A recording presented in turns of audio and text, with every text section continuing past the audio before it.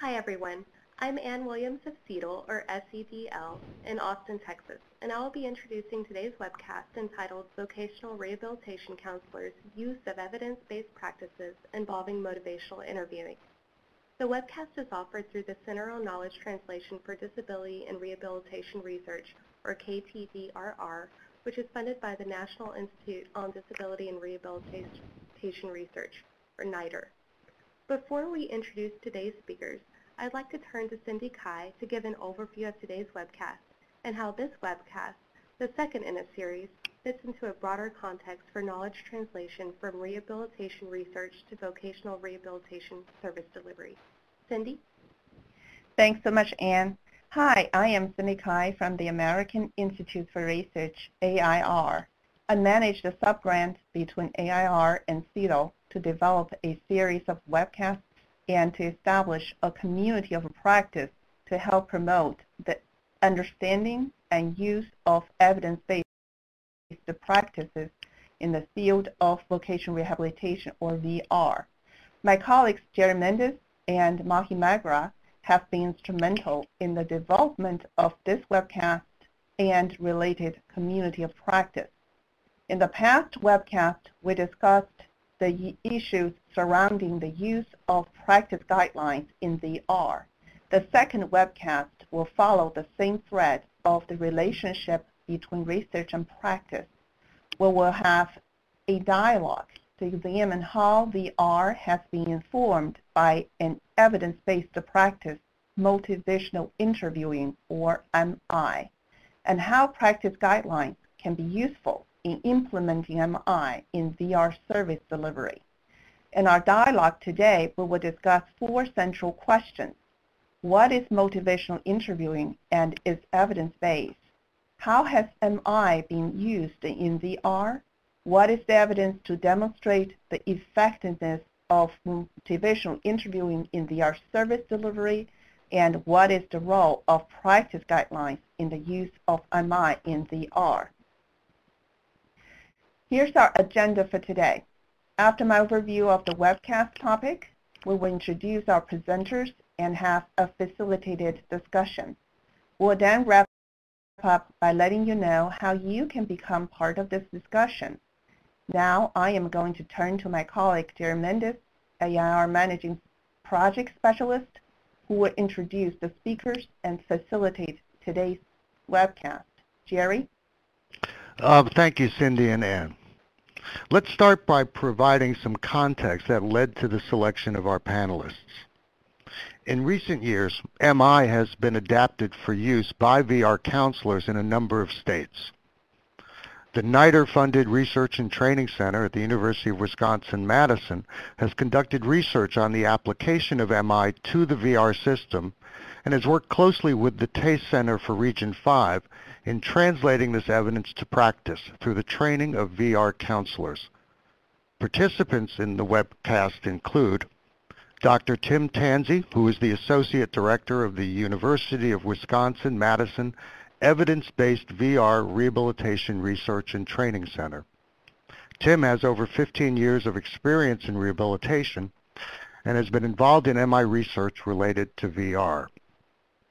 Christine Johnson is the Program Manager with the Region 5 TACE Center at the Southern Illinois University Carbondale and has over 25 years of experience. Jolynn Blazer is the Staff Development Director for Minnesota Vocational Rehabilitation Services, has over 30 years of experience and has been guiding a major effort in Minnesota to develop VR staff competencies in MI. Kay Lechner is a vocational rehabilitation counselor with the Wisconsin Division of Vocational Rehabilitation. She will share her experience in applying MI and with VR counselors, including her role as a coach of other VR staff in MI practices. Our first speaker is Dr. Tansey, who will give a background on what is motivational interviewing, on MI research outside of VR, and how that research supports its use in VR. He'll also discuss the research he is currently involved in on the application of MI within VR. Tim? Well, thank you for that introduction, Jerry. Motivational interviewing at its root is considered a client-centered, directive, non-confrontational counseling approach designed to enhance motivation for change by exploring and resolving ambivalence. MI was initially designed specifically to treat alcohol-related problems, generally in adolescent and young adults, and was considered an alternative to the confrontational and coercive approaches prevalent in the substance abuse field at the time.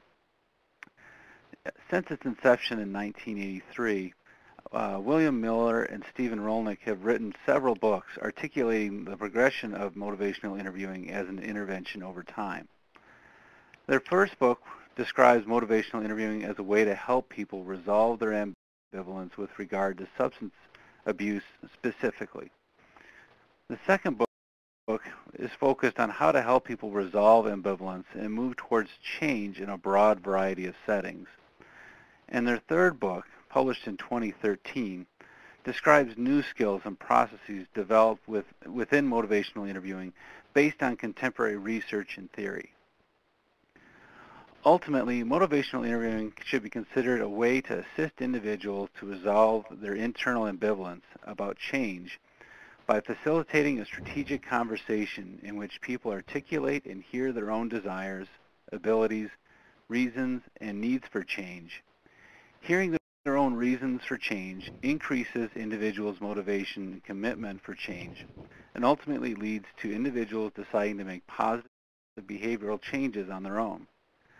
The counselor ultimately avoids confrontation or coercion while helping individuals take ownership of their own change process.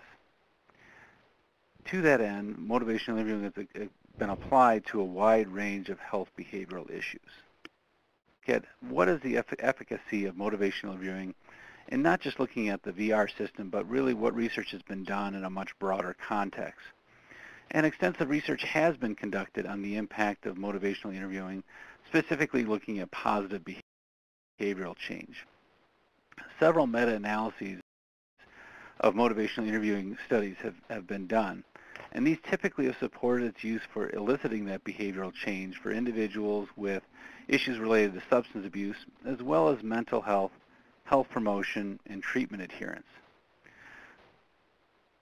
These empirical studies also suggest that motivational interviewing approaches are not necessarily more effective than other psychosocial interventions, but that motivational interviewing yields comparable results in shorter treatment periods and is appropriate for a broad range of populations and issues.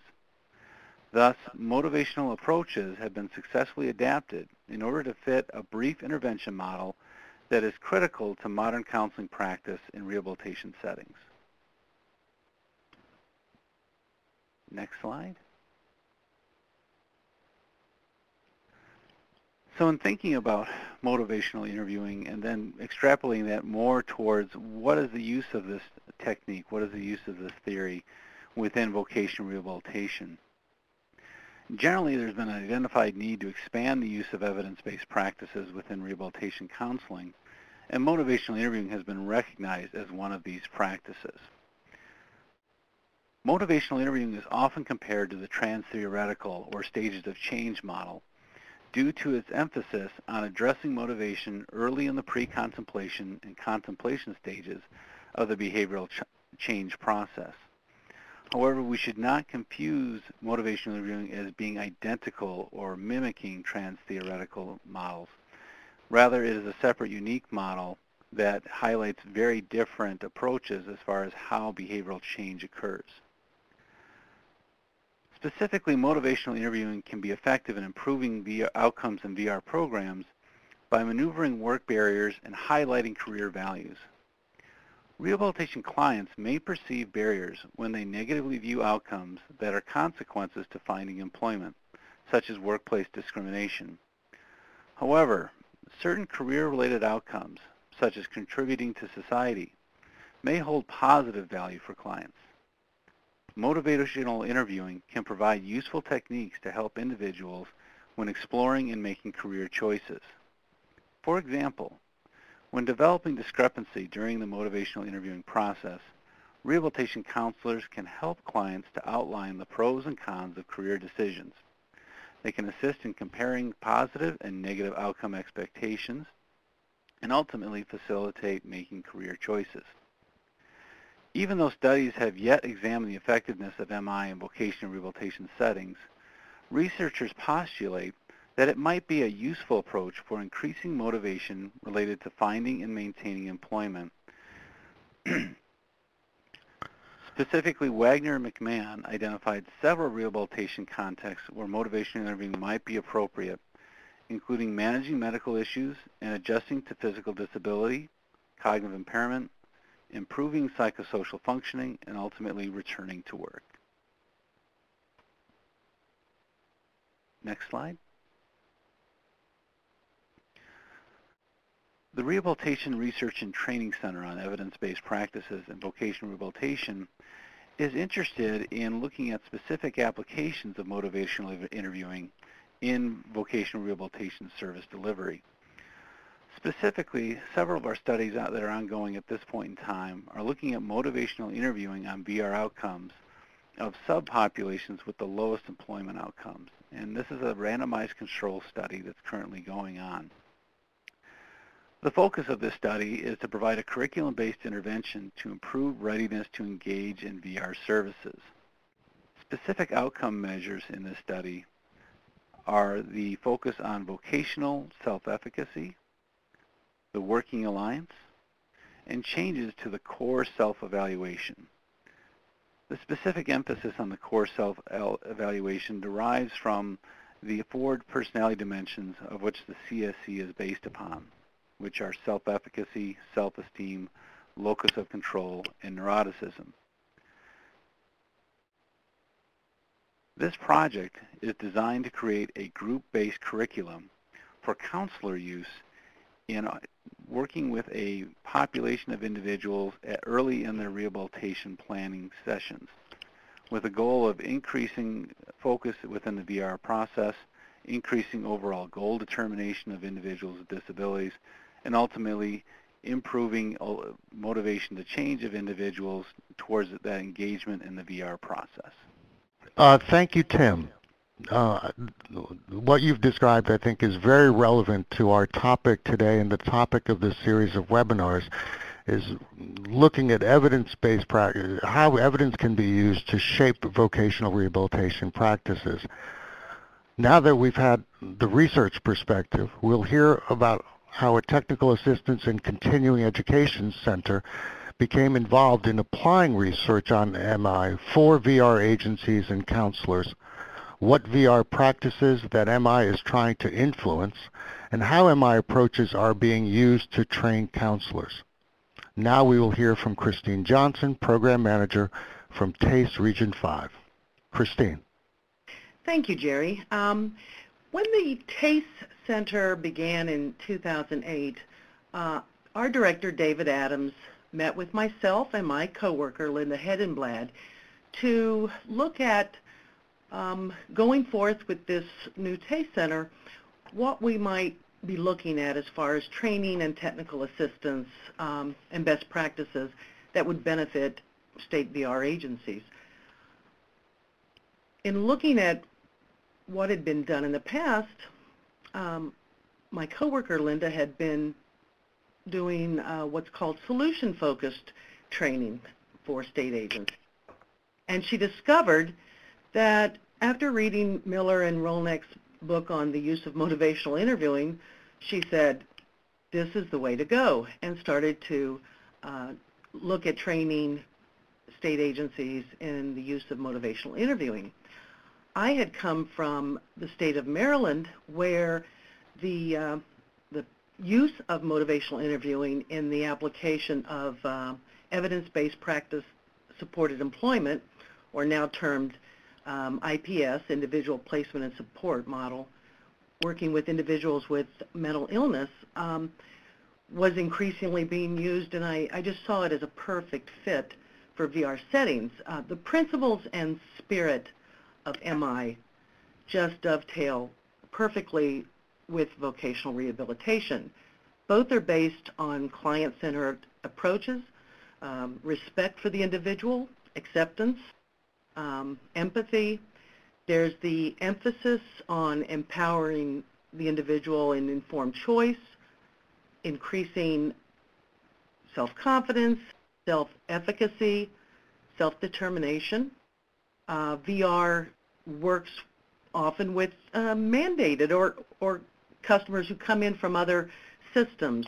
They may come to us resistant, not knowing what VR is about, and MI provides skills that helps staff roll with that resistance, decrease it, and explore the ambivalence about going back to work. The Taste Center, we also started looking at what journal articles were out there, what evidence about the use of MI was already in place. And I happened to find a journal article that described how Washington State VR as an agency used motivational interviewing as an intervention.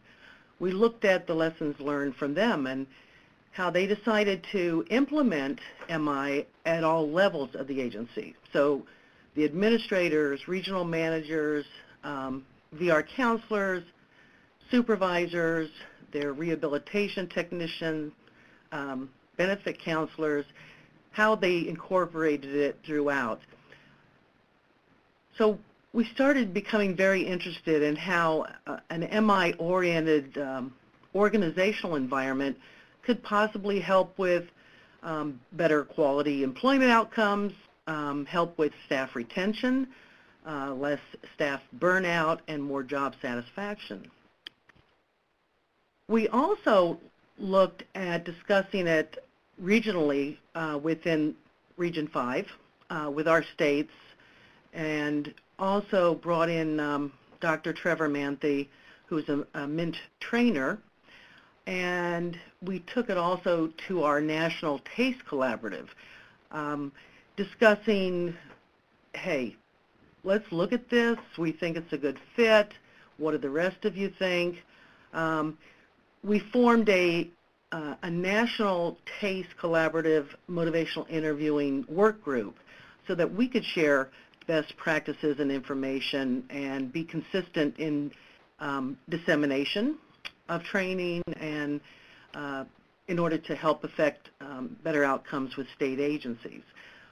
Wisconsin Vocational Rehabilitation really got interested in this and decided that applying motivational interviewing skills throughout the agency, along with having an upfront research and evaluation component, would be a great way to affect change within their agency. So that's kind of the background of how we got started involved in this whole project.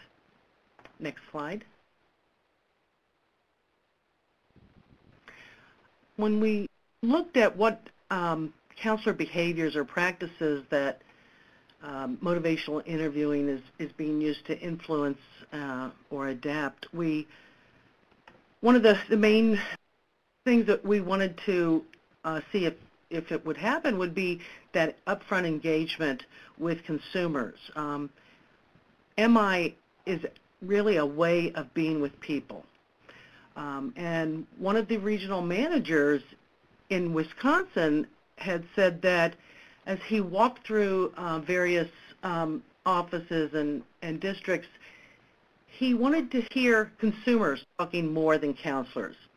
And he was very interested in saying, I think this might be a way of helping to turn that practice around. The partnership and collaboration during the entire VR process is another practice that we hope is going to be enhanced so that it remains upfront. Voc rehab counselors already have a natural ability and a desire to help people. They come oftentimes with master's degrees, and motivational interviewing really builds upon those skills that they already have at the job, basic counseling and guidance, and it allows VR counselors to tweak them or weave them together that better facilitates employment outcomes. So the use of strategically using open-ended questions and reflections when they're meeting with consumers to enhance outcomes. And finally, we really felt that, the foundation of basic vocational rehabilitation is critical. Getting back to basics is a theme and a process that we've heard many state agencies say that they are focusing on. They've had loss of staff due to retirements. There are state economic factors that have resulted in reduction in staff.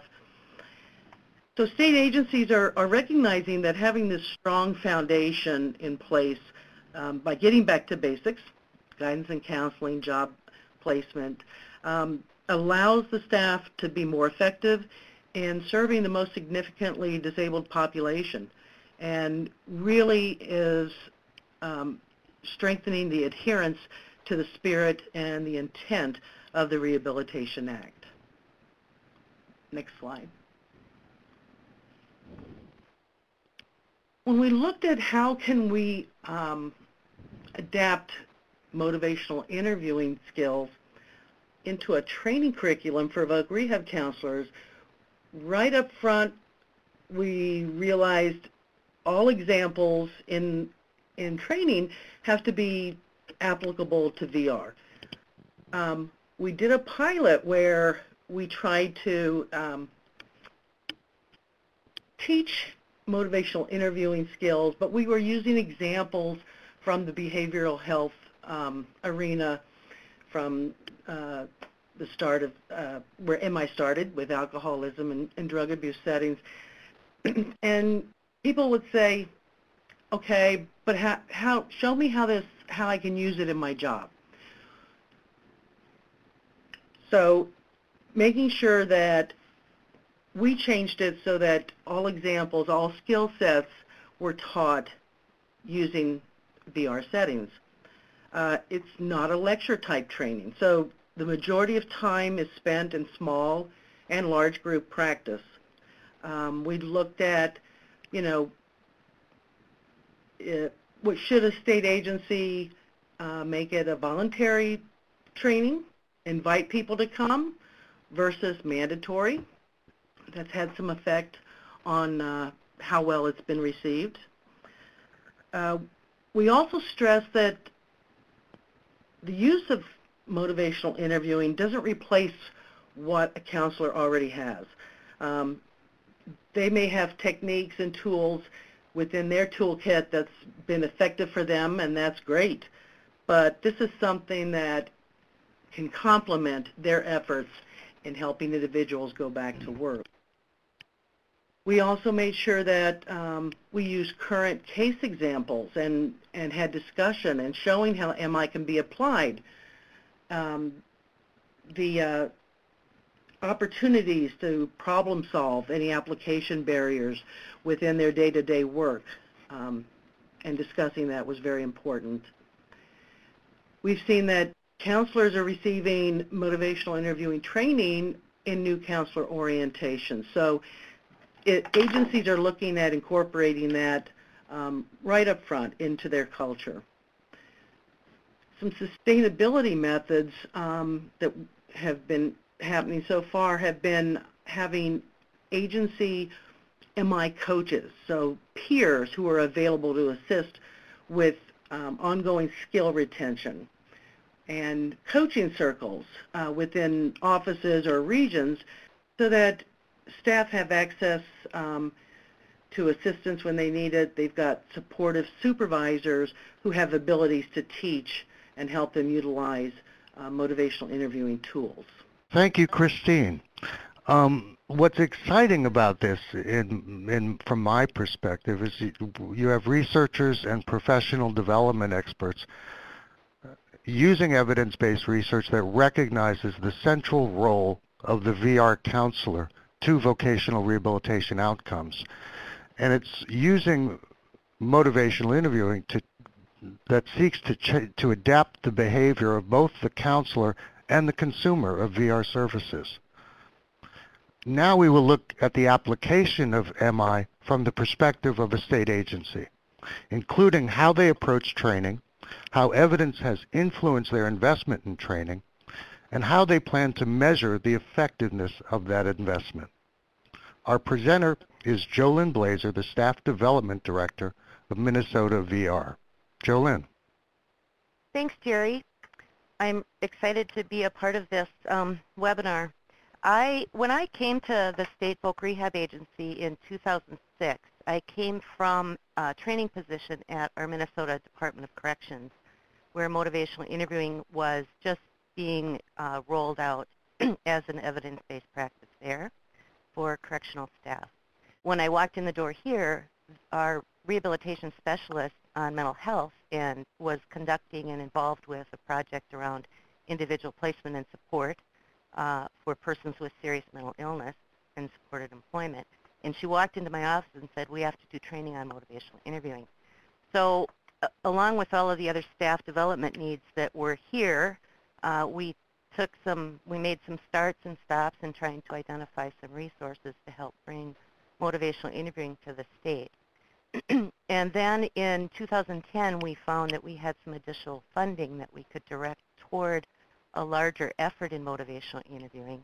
And I think along the way in our exploration process, I hooked up with Washington State VR, who was a bit ahead of us on this journey, and got lots of great advice and consultation with them in terms of what this would take in terms of training staff and equipping them with the skills that they needed to really implement motivational interviewing effectively. So we started off considering this from the perspective that this is going to be a long-term commitment. We're going to be in this for the long haul, and we're going to make a significant investment in training and also in integrating sort of these skills within our work. We set up an implementation team that included myself, our Voc Rehab field director, our staff development specialist, and a regional manager, a field manager, and we would meet along with our local resource. I was finally able to do this actually because we identified a local expert who works through our local, our state college system, who was a motivational interviewing network of trainers. His name is Bill Payne. And we were able to develop a contract with them, and he had access to a cadre of very skilled trainers in the state of Minnesota who were also part of the Motivational Interviewing Network of Trainers group, or what they refer themselves as is Minties. So we made a commitment that we were going to use Minties to deliver this training for our staff. So Bill was also a part of that implementation team and worked with us along the way. We met, frequently to say, okay, what are our next steps? Where do we start? How do we start rolling this out? And through that, we offered a variety. We started off with just a basic introductory level training, which was 3 days. We did not make it mandatory. We allowed it to be voluntary, and we found that many of our staff chose to participate. We have since then created an expectation that it is a requirement for new staff to at least go through one level of motivational interviewing training, an introductory level. But our sort of curriculum includes, an intro session. We have refresher courses. We've had small group coaching circles where people can practice the skills. We've had small group audio taping practice sessions where people can listen to each other's audio tapes and give feedback. And people find that that is where the rubber meets the road for them in terms of learning, when they can actually start identifying what they're doing in their consultations with consumers and get feedback on it and get direction on how they can take the next step in their learning. And kudos to the TASE 5, who is supporting our staff now in being able to do some individual learning processes by uploading audio tapes and getting feedback through one of the vendors that offers audio taping, coding, and feedback services. We also have pretty much invested quite a bit in training our supervisors. In fact, that was our step one before the rollout, is we had a full day session with our field managers, introducing them to motivational interviewing so that we would have their support. And we have supported them in whatever direction they've wanted to take in deepening their own learning around this. And many of them have been applying it and trying to use it even in their supervisory practices with staff. I knew from the beginning that we needed to know whether this investment was going to pay off in terms of outcomes, and had some initial conversations with the University of Wisconsin, with Fong Chan and John Louis. Fong is at the University of Madison, works with Dr. Tansey, and John Louis is with the University of Wisconsin Stout. And we were asking them for some help with helping us figure out how do we evaluate this.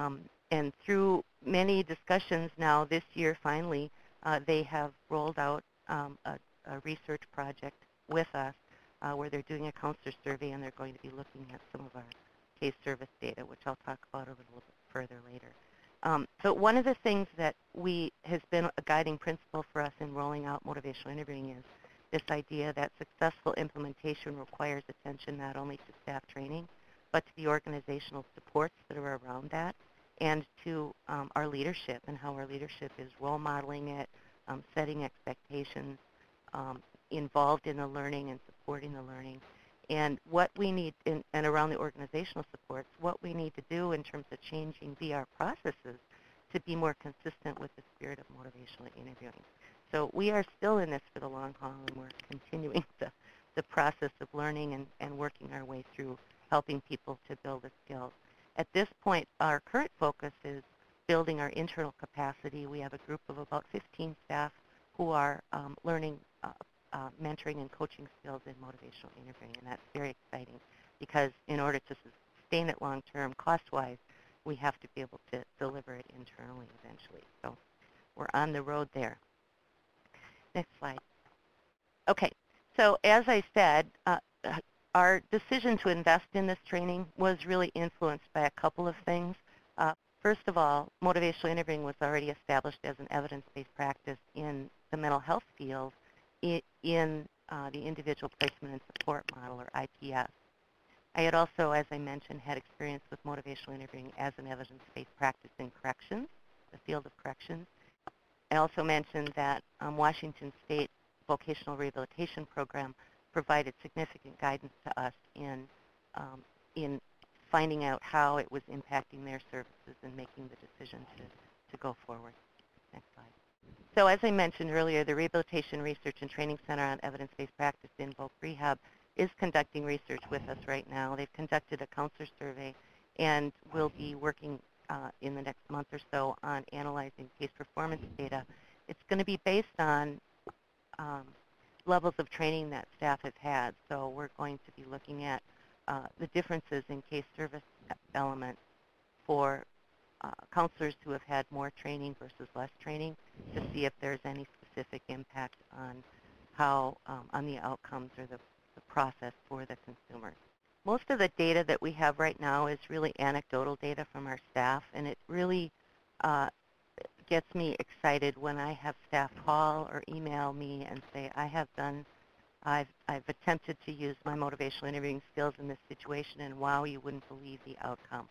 Mostly the staff are talking about they have a much greater understanding of the individual consumer and where they're coming from, what their barriers and goals are, and they're better able to work the plan with the individual and support the client with their goals and their plans for employment.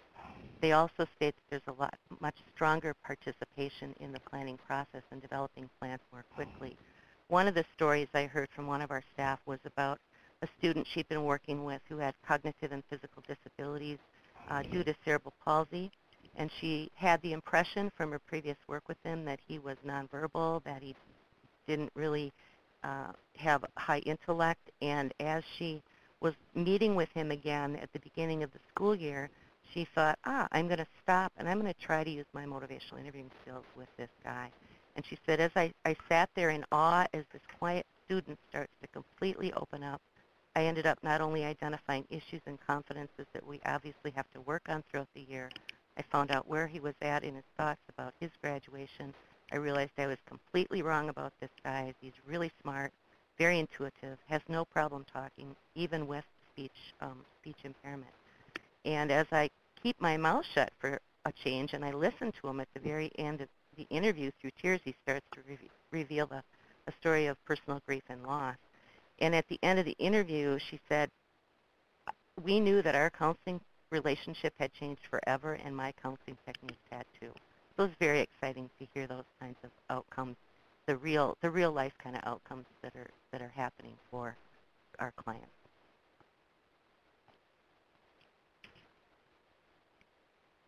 Thank you, Jolene.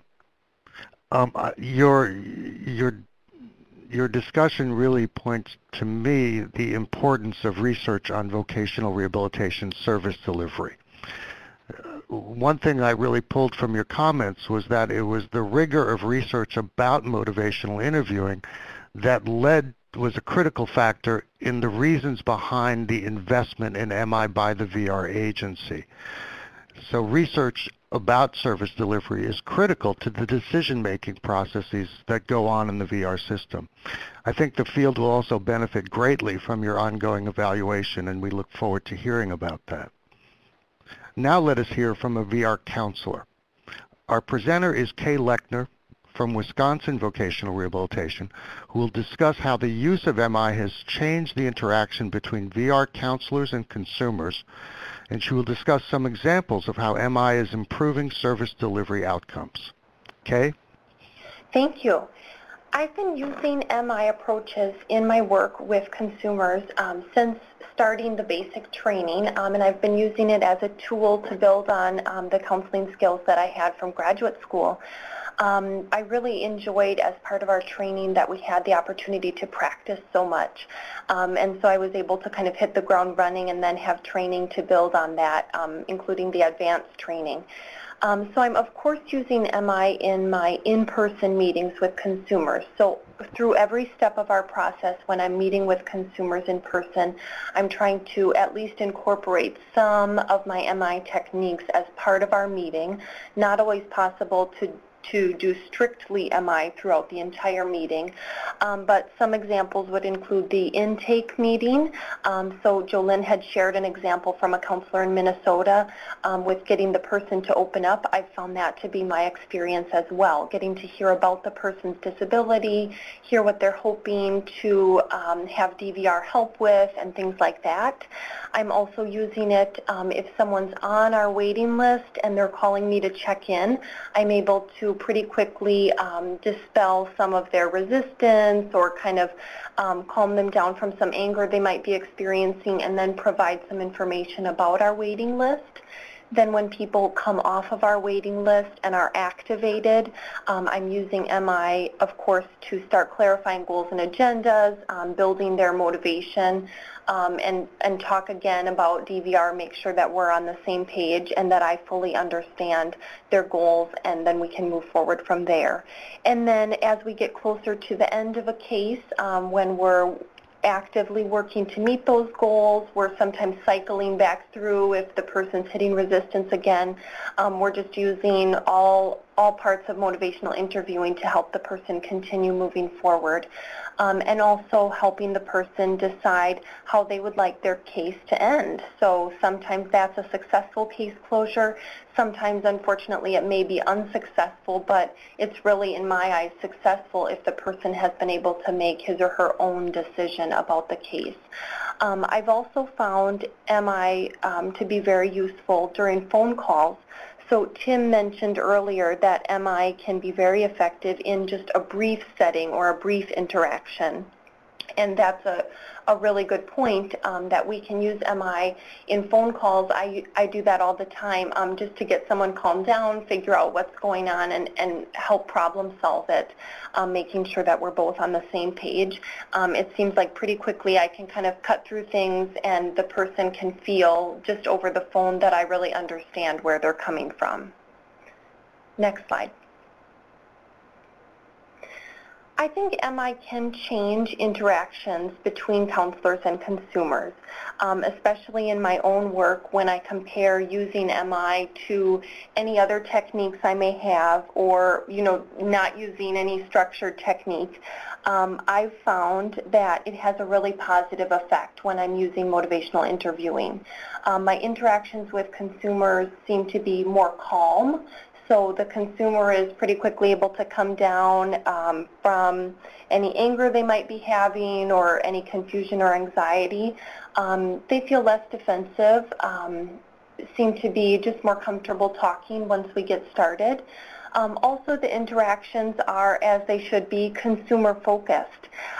So instead of the consumer feeling like, wow, this counselor is just asking me question after question and I'm getting interrogated, the counselor is talking less, asking fewer questions, but asking them strategically when needed, and then really eliciting a lot of information from the consumer, which then makes the interactions more collaborative. So once we elicit that information from the consumer, then the consumer is in the driver's seat, and we're strategically using the information that we've gained to really plan out the process and move forward.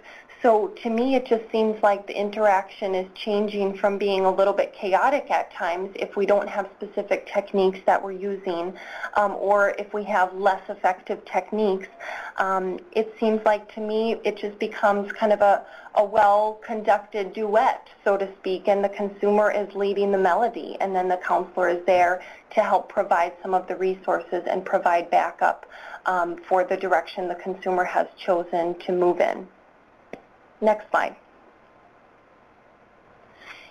And I have just a couple of examples that I'd like to share from my work. The first is with a case closure.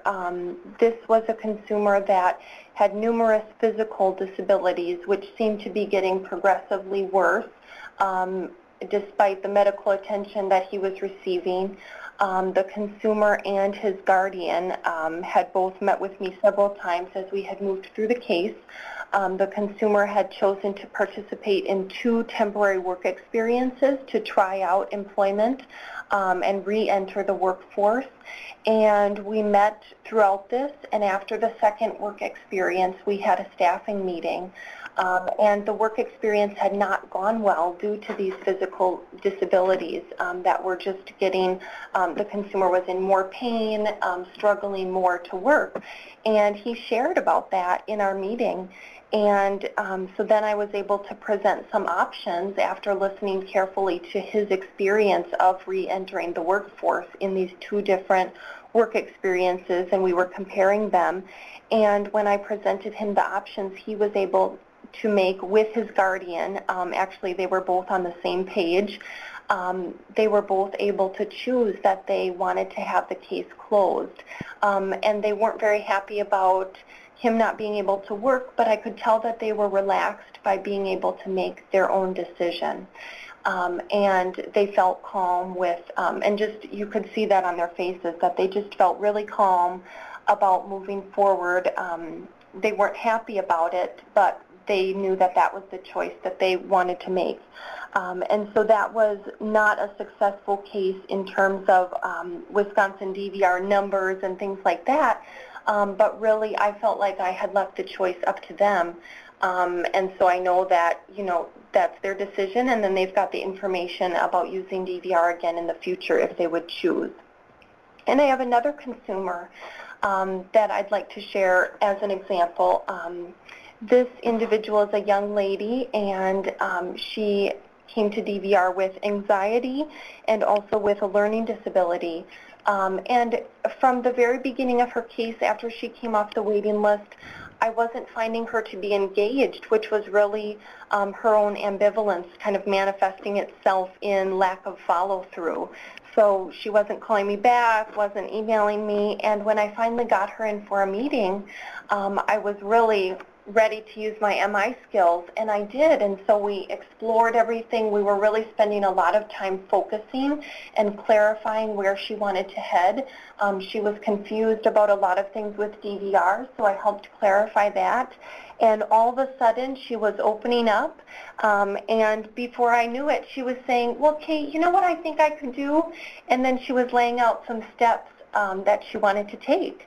And just before my eyes, I couldn't believe it. So she's been engaged ever since, with a few ups and downs, of course, which are normal. So I'm sticking with her, and we're moving right along. So her case, we don't know the outcome yet, what the outcome of that will be, but just the fact that she's been more engaged with me and she's created her own plan for her future is really something that we should take note of. Good. Thank you all very much. And thank you for your presentations. What I'd like to do now is to pivot a little bit and then look at this discussion in context. Our previous webinar focused on the potential application of practice guidelines in vocational rehabilitation service delivery. Let's pick up that discussion here with today's panel. And I want to turn to our presenters. Would practice guidelines be helpful in deepening and defining the application of motivational interviewing to VR service delivery? Tim, why don't you start? Thank you, Jerry. Certainly, I think practice guidelines and specific to even manualized training is critical, I think, for looking at improving the overall application of motivational interviewing in vocational rehabilitation services. Manualized training, particularly in specific interventions, are recommended because it does a couple of things. It helps to increase the understanding of the techniques and the process on the part of the counselors administering that technique, and gives them a greater awareness of why certain things are done and why certain features of that theory or of that application are important. It also helps with overall fidelity to that empirically validated use of motivational interviewing.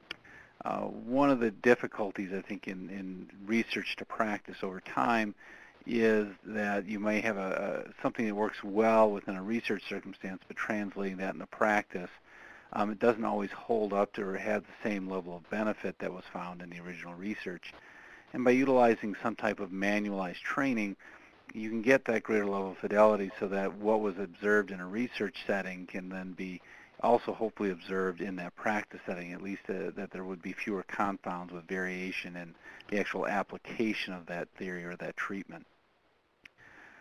Kind of a likewise thing that the RRTC and evidence-based practice is working on is a specific counselor toolkit.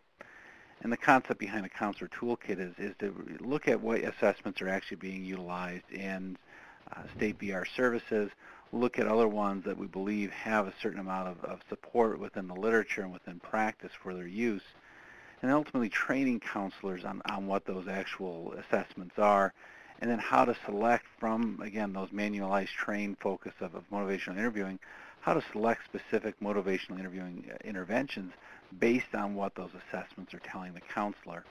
And again, this is looking at that movement from evidence basis to practice, trying to join those two, that the collaborative model between the researchers and the practitioners, that we can identify what we know works and what is known about certain needs of an individual, and ultimately give the counselor, I think, the tools and the know-how to step in and utilize the wonderfully trained interventions to be able to meet those needs of the individual, again, towards improving overall vocational rehabilitation outcomes, improving working alliance, and ultimately improving client satisfaction with services.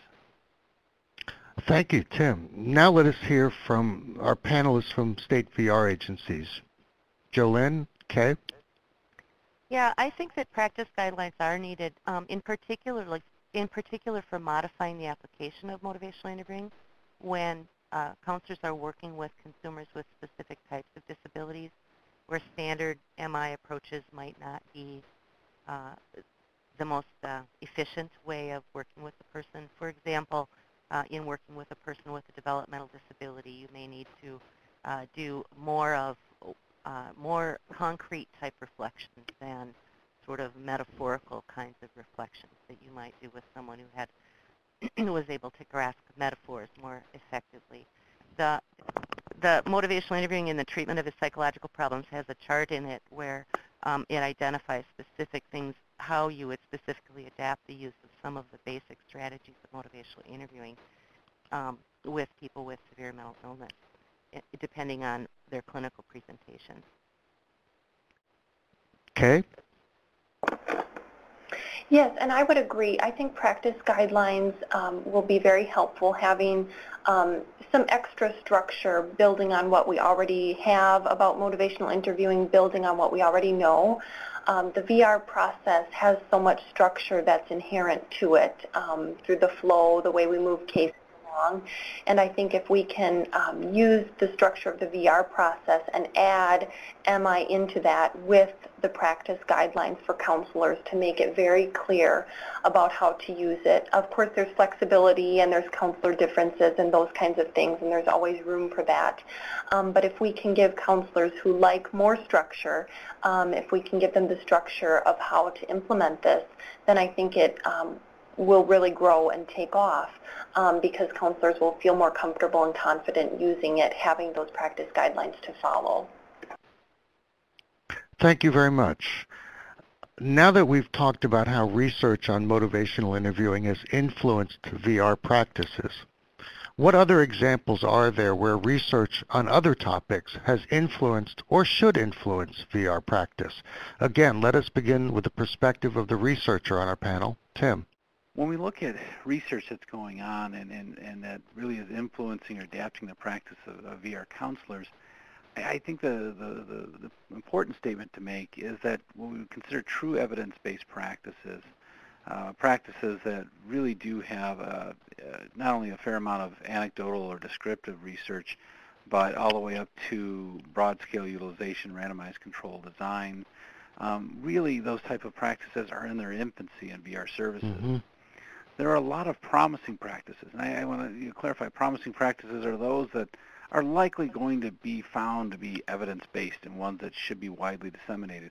There are many promising practices that are going on that do have some initial empirical support.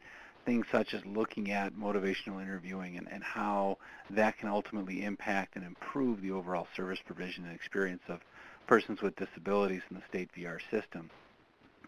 But these need a much greater level of first of all, clarification of when we say, one practice in motivational interviewing in one state to another state, are we talking about comparable practices, and then ultimately how those practices can be evaluated kind of on an apples-to-apples type platform.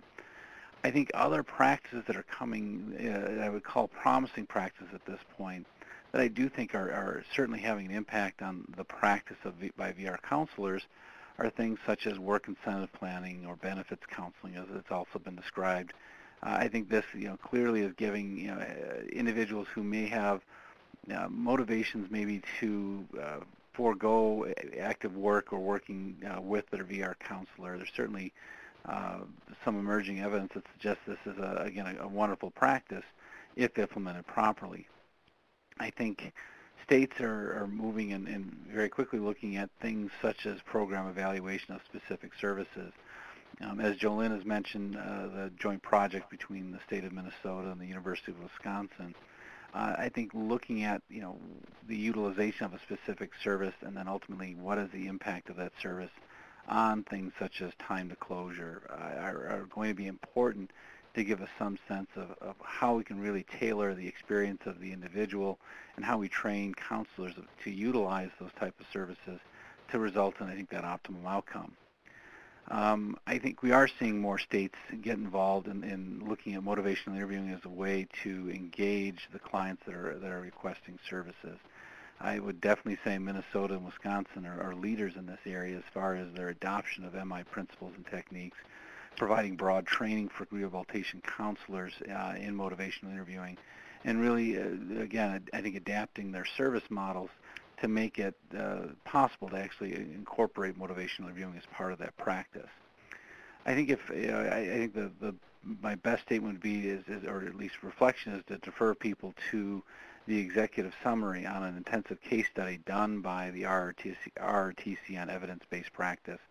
And the website's listed there, but this really, I think, highlights at least 4 different states that I think overall are experiencing good overall case closure numbers within a broad variety of different populations of persons with disabilities, and really lays out, again, what we found from what we truly could call an evidence-based practices these promising practices and how those practices will actually impact service provision, and then ultimately how state agencies can be supportive of these emerging practices. Thank you, Tim. Jolynn, other examples where research has or should influence VR practices? You know, I've mentioned earlier the individual placement and support model for supported employment. Minnesota was part of the Dartmouth study on that. It was a demonstration project for that, and we recently received additional funds to expand that model. So our counselors are currently being trained. We're trying to expand that model to additional states in the state. And I think that is a great example where there has been research into the best practices around supported employment for people with severe mental illness, and it's beginning to take hold more firmly within our system. Two of the sort of more promising practices that we've had the opportunity to be involved with or will be involved with. Most recently, we were working with a Niter Field-initiated project run by the University of Pennsylvania State University and the University of Utah on clinical supervision, and so we've had the opportunity to be a part of that research. Our field managers all had the opportunity to participate in clinical supervision training, which is relatively new for a relatively new concept, I think, for vocational rehabilitation supervisors. Much of their work has been administrative in nature, and we're now talking about sort of the more clinical aspects of supervision that they might be able to provide for counselors, which dovetails nicely with the approach of motivational interviewing. And then the second one is we're just starting to be involved with some research with the Institute on Community Integration at the University of Massachusetts and Mathematica Policy Research Institute on a model demonstration project on how to increase employment outcomes for SSDI recipients. Great. Christine from TASE 5 or Kay, our counselor? I think two other areas where research has influenced VR practice has been in the service delivery to individuals with traumatic brain injury. So research has shown that an integrated team approach, making sure that there's cognitive skills training, that the use of assistive technology and is incorporated, making sure the consumer has that training in the use of AT. It's also shown that on VR's side that providing on-the-job training, the counseling and guidance, and job placement services have increased outcomes for this population. And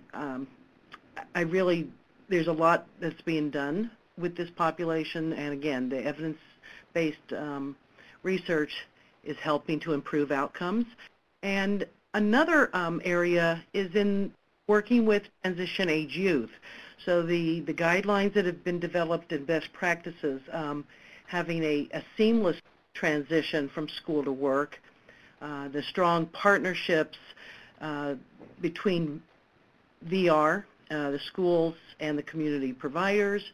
One of the other big things is having paid work experiences, usually in the summer, family involvement, youth leadership. So these are some areas where research has really influenced VR practice and service delivery. Thank you. Okay. Well, that concludes our discussion today, and I want to thank you all very much and thank all of our discussants. We hope that the people listening to the webcast found this session to be informative. I want to remind them that today's event was the second in a series of webcasts on knowledge translation from vocational rehabilitation research to service delivery.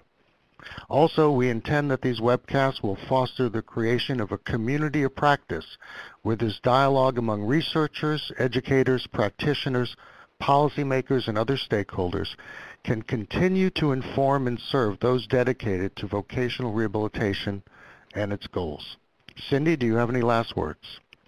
Thanks so much, Jerry, and our presenters today. To stimulate more discussion, we invite listeners to contact us to provide your input on today's webcast, share your thoughts on future webcast topics, and participate in our community of practice to continue the dialogue.